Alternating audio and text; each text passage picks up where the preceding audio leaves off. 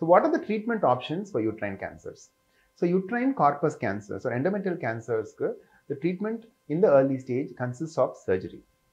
If the stage is little more advanced, then the patient will need radiation as well.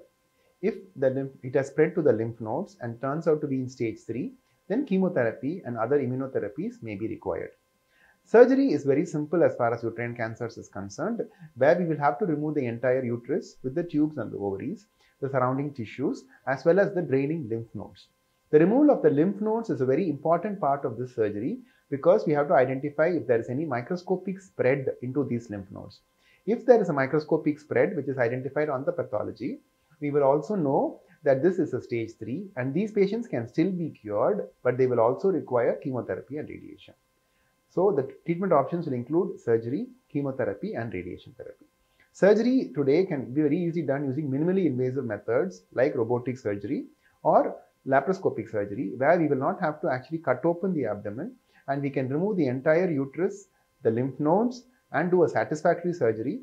And the advantage of gynec surgery is that we will be able to remove the entire specimens through the natural vagina, where we can avoid an incision in the abdomen, but also ensure that the surgery is done in a complete manner. Thank you.